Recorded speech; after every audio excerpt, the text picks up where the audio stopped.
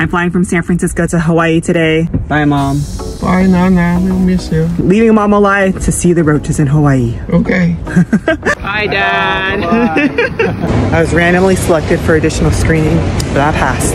Airport's crowded today. So I'm working on a presentation. The airplane bathrooms are really compact. Back in Honolulu after a 5-hour flight. 7 p.m. and it's 77 degrees Fahrenheit. Back home with my plants, and I definitely see some dead roaches around. I set out these roach traps my friend gifted me. Here's a dead roach. Here's another dead roach. And a live roach decided to say, welcome home. And it's back to Hawaii living. Stay tuned for what's to come.